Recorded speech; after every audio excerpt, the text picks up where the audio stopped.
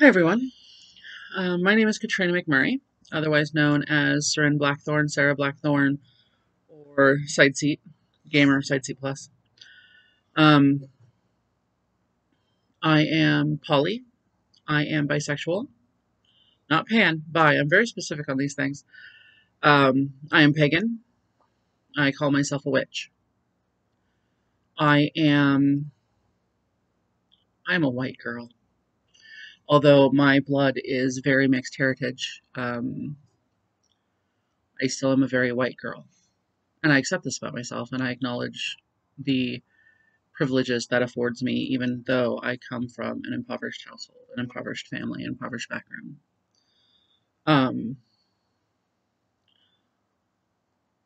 Many people will tell you that if you're a white woman, you've never had to walk into a store and had people automatically assume that you were going to steal it. Well, I grew up in a very white town of white farmers, and I was from the wrong side of the tracks and one of the poor kids. So, yes, when I walked into stores, security followed me around and they thought I was, I was the poor white trash that was going to steal from them. That is a fact. Um, does that make my privilege less? No, it doesn't. Does that make me understand what it's like to have colored skin? No, it doesn't. Um, my mixed heritage. I have indigenous blood. Several of my family members are actually African American and much darker skinned than I am. We have a little bit of Asian in us. We are at Heinz 57. Um, we are a mixture of everything there is. Um, I stand with people of color. I create on YouTube and Facebook and Twitch. Go ahead. And just beginning a TikTok adventure. I stand with the LGBTQ community. I stand with people of color. I stand with pagans around the world. Um, Heck, I've even been known to stand aside some Christians in the great debates of religion and politics. Politically, I am just as confused as I think the rest of our country. I have a lot of mixed beliefs there too. Why am I making a video? So, I generally do like a podcast talk discussion live stream, whatever you want to call it, every Sunday, and I have missed the last two Sundays. Given the state of the world, one, I was not emotionally ready, mentally ready to speak. Two, I felt like my normal topics that are generally about spirituality and my own pagan witchy practices um, were not something I could speak on at the time. It wasn't appropriate.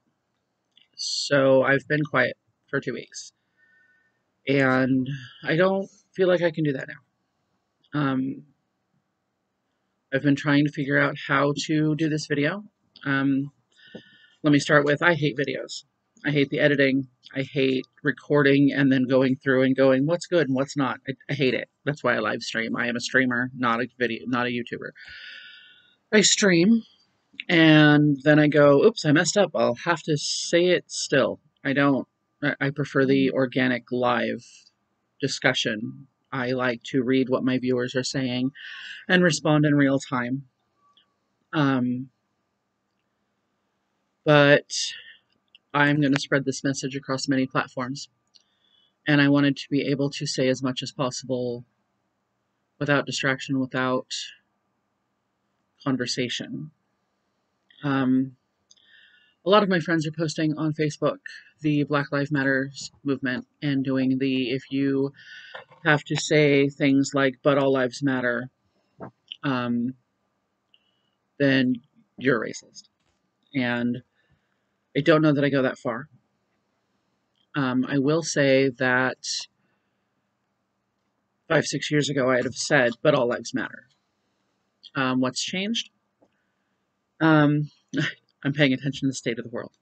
I'm not a news person. I don't read the news. I don't watch the news. It depresses me and it causes horrible downward spirals.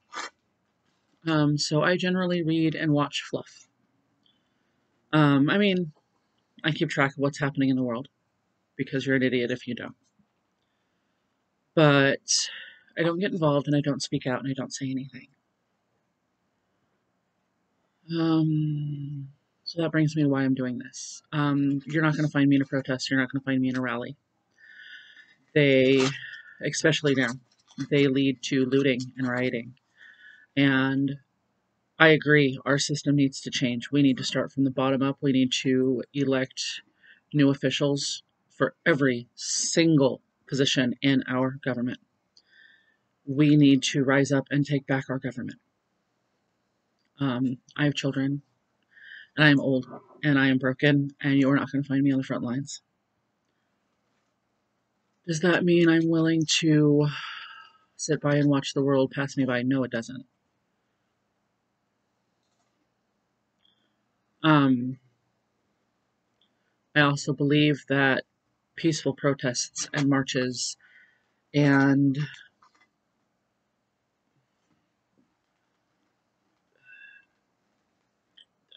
passive, maybe not so passive, resistance is needed. It's a fact. However, there's a large, giant difference between resistance and antagonistic behavior. Do I agree with the riots? That depends. Do you go to the protest with the idea of, haha, I'm going to hurt someone? Then no, I don't. That's not the point. If you're going to the protest with the idea that you're going to fight, then you're going for the wrong reason.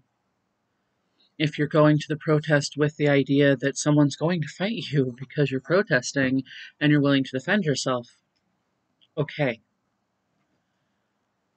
But I've read and shared on my Facebook. You can go there, Sarah K. Blackthorn. A wonderful speech given by a wonderful man about you don't burn down your own home to prove a point to your neighbors. You don't. You don't destroy your own community. Trashing the local Targets, trashing your local phone stores, and stealing from them doesn't prove that the government needs to change. Going into a peaceful protest with weapons doesn't prove that you're there to be peacefully. Most protests, most things, gatherings, rallies, they're organized. They are set for scheduled times. Go there. Do the scheduled times. When a curfew is hit, and the curfew is stated by the police, know why the curfew's there.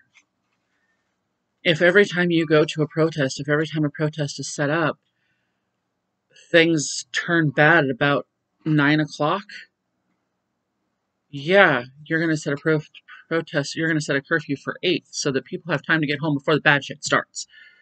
Forgive the language. If you're going to start going, but the police were with us and they were going to stand with us and they were totally okay with the protest until 8 o'clock and then they turned tear gas on us. Well, yes, once they go, okay, curfew's hit, you guys have to go home now, and you go. No, it's not going to happen. Yes, they're going to use non-lethal force to get you out of there. If that force turns legal or lethal, that's when it becomes criminal. And I agree with you. That needs to be protested. It needs to be stopped. But sometimes police are just doing their job. You have to remember that these are men and women who dedicate their lives to public safety. And yes, there are people out there who become cops just so they have the power because they want to hold a gun and they want to intimidate people. That is a fact. I have met them. I have seen them. I know them. I have seen it happen. But I also know that there are men and women in law enforcement who just want to help. They became law enforcement so that they could better their communities. I have seen these people reach out to the children of color that I take care of. I have seen them talk to my children about, and I do mean the children of color I take care of, not and my children who are overly white children who have so much privilege, it's not even funny. Ugh.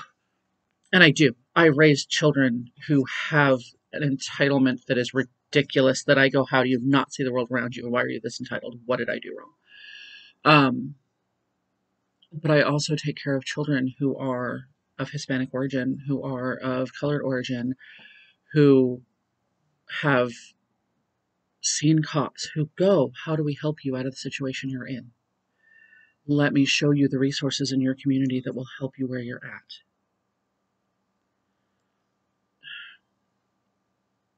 So yes, police need to reform their policies. They need to reform their training. They need to know that certain things need to be reported, even if it's unpopular.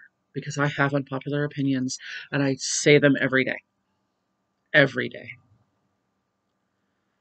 And I am known for the person who's going to sit there and go, okay, cool, these people are victims, but did they do X, Y, and Z to put them in that situation? And that's an unpopular opinion. And people go, you victim blame. And I'm not. I'm going, do you know the world around you well enough to know that you're putting yourself in these situations? If you are in a riot and the police go, I need you to be on your knees with your hands above your head, or I need to see your hands, and you go, I have a right to not, they consider themselves in danger. If I look at you and go, I feel afraid for my life and I need you to show me your hands, and you go with your hands in your pockets, I don't have to show you shit, I'm going to assume that you have a weapon and I'm going to be violent against you. That has nothing to do with whether or not I'm law enforcement. So all that being said, if you feel the need to step out of your house and you feel the need to protest our current government, protest our current government. We are a government, we are a country made for the people, by the people. And that is something our government has forgotten. I urge everyone I know, often, register to vote. Know your candidates, know the measures, understand your politics, vote. You want to see change? Change it. Do it legally, do it peacefully, do it from inside the system. You think that you can do better? Run for city council. Get on the committee review boards. We have them where I live. And they have power here. If people want to have power, if you want to take that power into your own hands and actually enact change, you can do that. There are review boards in every city around me. And I know that some cities don't have them. I understand that. But you have the ability to change your government. We do. It's in our Constitution.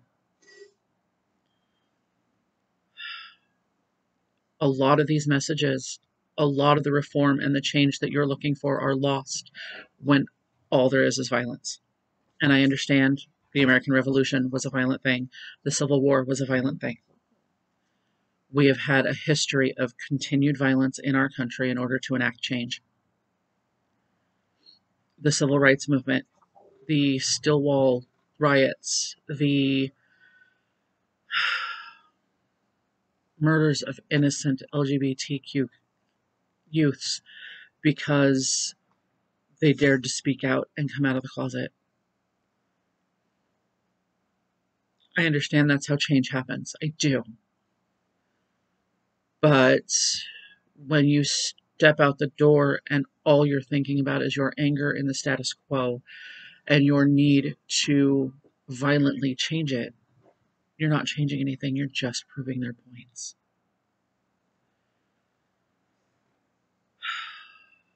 So, the point there is, be safe, be happy, and be sure you know what you're doing, what you're fighting for, and how your actions are going to affect those around you and yourself. And spread the message, boost the signal, because you can't stop the signal, and we live in a digital world, and the digital platforms are so powerful. Use them to your advantage. Thank you.